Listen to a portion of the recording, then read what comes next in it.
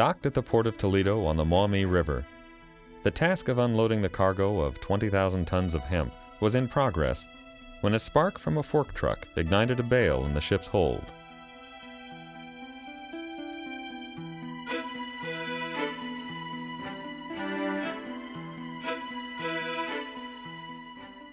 The intense fire spread rapidly, deforming the walls of the hold, making it extremely difficult to extinguish the fire.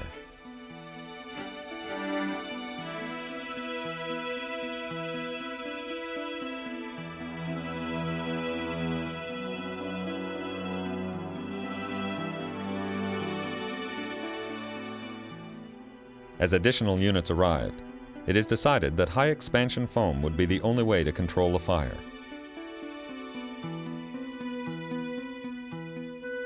Men are ordered to check for extension to other parts of the ship.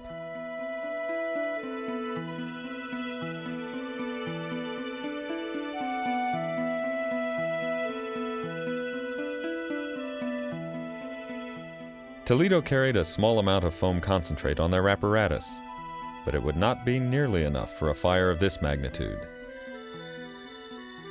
A request for more foam was made to the oil refineries in the area.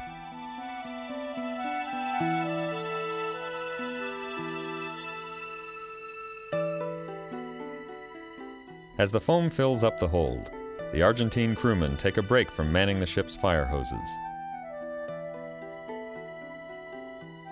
It will be days before the last engine returns to quarters.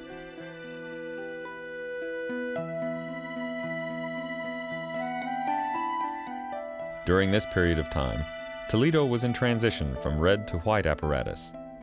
But today, all Toledo fire engines are all back to red.